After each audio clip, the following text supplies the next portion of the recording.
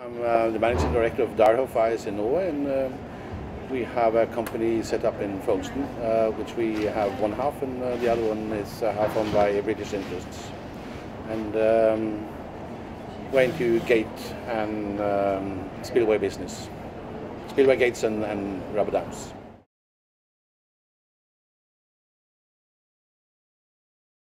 Well, you can't be everywhere, so we've chosen this as the place to be for our Europe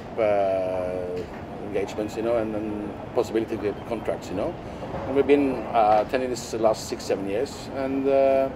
obviously we try to meet our clients, potential clients, and existing clients, and see how the wind blows, and try to be updated what's happening.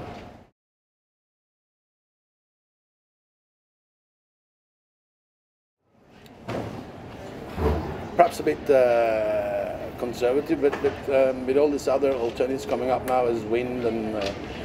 sea power or solar power, we still think that it's much to be done in the water power, hydropower.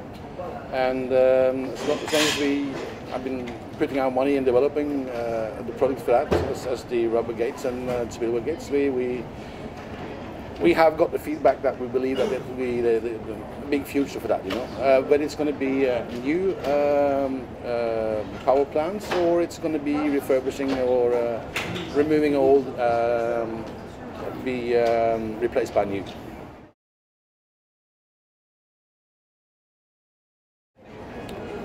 I think we're happy with what we get in as inquiries, but I think if we don't go that way back with a year or a year and a half, I think the money side, the funding owing to the so-called financial crisis is really